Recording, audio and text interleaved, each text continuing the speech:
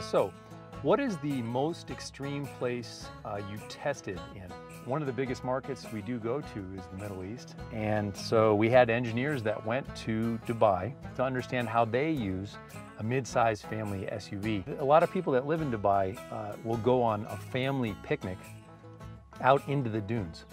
They have a lot of expertise in driving in the sand, and they'll go dune surfing for a little while for fun, which led us to develop a lot of new technologies like our intelligent traction management sand mode. All right, let's go on to the next question. What is the fastest you've ever driven? I would have to say the fastest I've ever driven,